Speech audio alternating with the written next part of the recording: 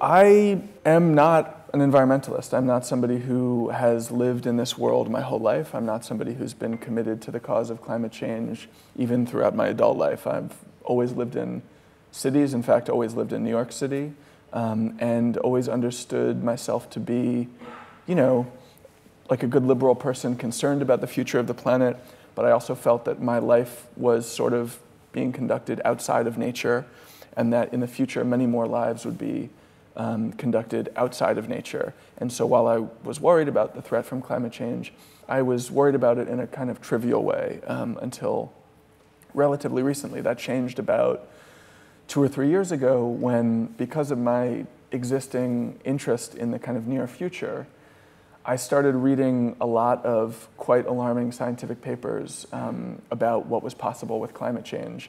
And as a journalist myself, I watched as those same reports and others like them were covered in newspapers and magazines and on television in ways that seemed to me quite divergent from the real findings of the research itself. I thought there were basically 3 big misapprehensions that the public, even the kind of engaged public of which I was a member, had about climate change. The first was that we had been taught to expect that climate change was very, very slow, that it was something that would be unfolding on a timescale of decades at the fastest, and probably more like centuries.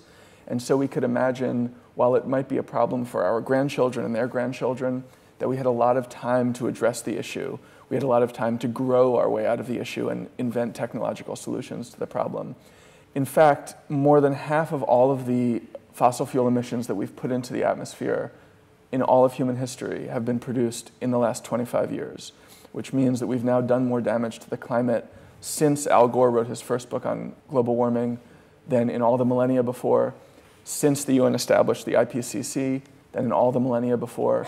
This is not an old phenomenon. We're not dealing with the legacy of the Industrial Revolution. We're dealing with the damage that we're doing every day, right now, in real time. And we're seeing that damage on our TV screens finally in the last few years with coverage of extreme weather, natural disasters.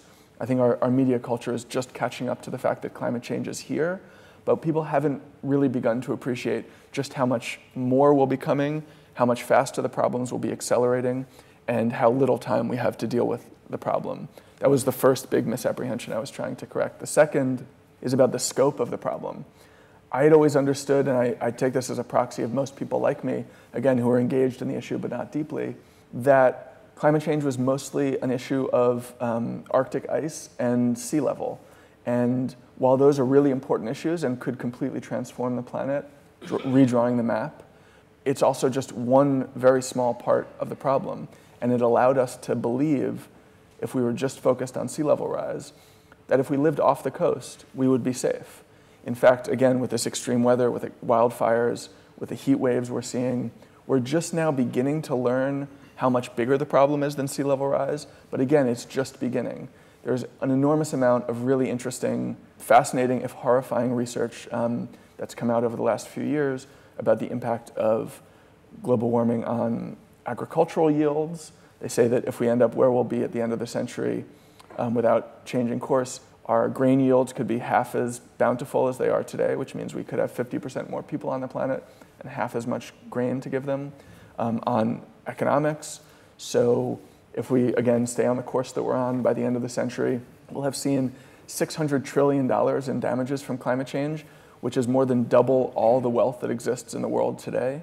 There's horrifying research on the relationship between climate and conflict, so that every half degree of warming, you see between 10 and 20% increase in conflict, which means, again, by the end of the century, if we don't change course, we could have more than twice as much war as we have today.